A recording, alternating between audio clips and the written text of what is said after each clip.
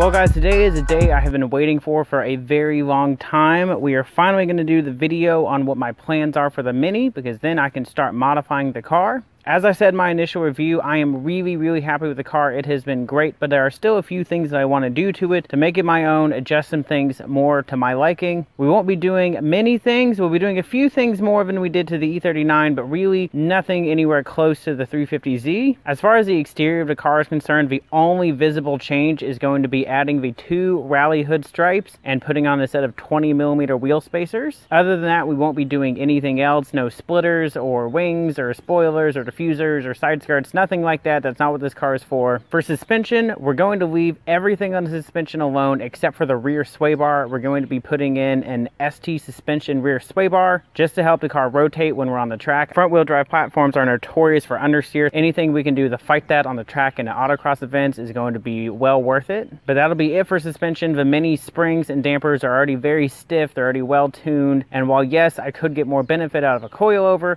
it's going to be a slippery slope of changing out suspension arms and getting all of the suspension alignment back into shape, so it's just not worth it for me, especially in a car where its primary purpose is to be a daily driver. Under the hood, really the only modification we're going to be making is to the expansion tank right back here. We're going to be changing that for an aluminum unit just because those are known to crack, but really the rest of it is going to stay stock. We'll of course be doing some maintenance like spark plugs and oil changes and air filters and things like that, but for now there's not much I'm planning on doing. Now, one thing that's unrelated to the engine but it is under the hood is we're going to be reinforcing these strut towers. So we've got some braces from ECS Tuning we're going to be using. They sandwich on top of the tower here to support this because these are notorious for mushrooming.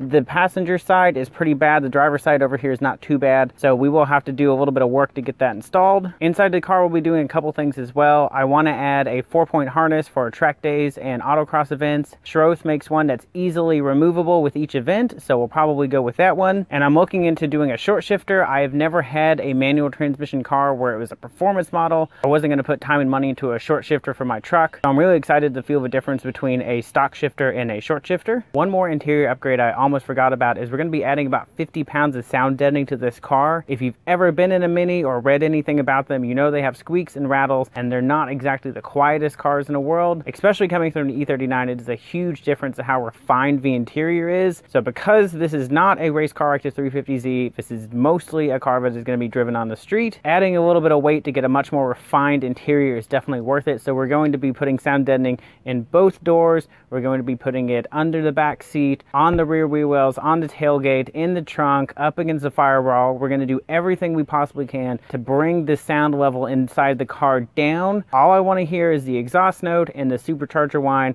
and the radio. Other than that, I want to cut as much sound out as I possibly can. And last but not least, we will definitely be upgrading the brakes, and we will definitely be putting on a new exhaust.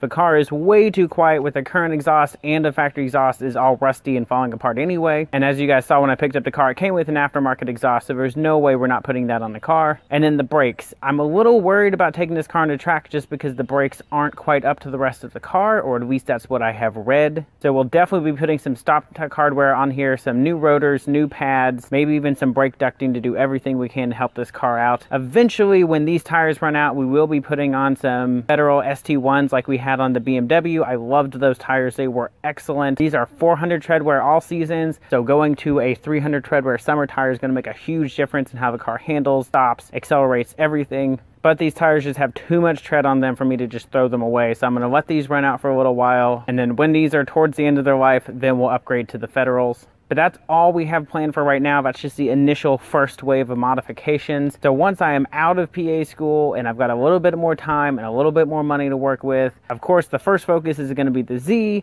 and an M5 and an X5M for my wife. But the Mini will get its time in the light to get a second wave of modifications, and we'll talk about that a little bit later down on the road. But get excited for these. This car is definitely going to hit the autocross a lot. We're going to use these modifications to their fullest, have a nice stock level car. I haven't been able to take a car this stock to the track before, so it'll be nice to have a little bit of a lower stress track day. Of course, if you guys have any questions or you have any other modifications that you think this car really needs, drop those below, hit that subscribe button, and I will see you guys next week.